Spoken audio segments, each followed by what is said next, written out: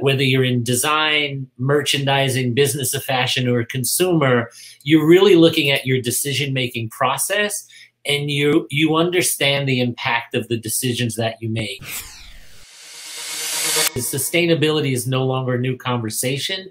We hear about it all the time, and it is hard not to let it go to the back burner. But how do we have this conversation about a new generation of responsible alternatives and manufacturing processes? So that is a new conversation. From the marketing point of view, there are some important aspects to consider. Marketing can help do is really establish that set of values within brands and responsible values within brands, and then help create strategies that are aligned with those values. Responsible design needs to go hand in hand with the economics of any brand. So I do understand that that needs to be connected. We have an awareness today.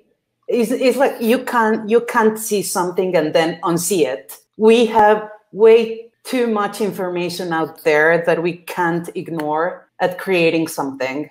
Your takeaway should be activate change, be curious, look at things that are outside of fashion and really do things that are interesting.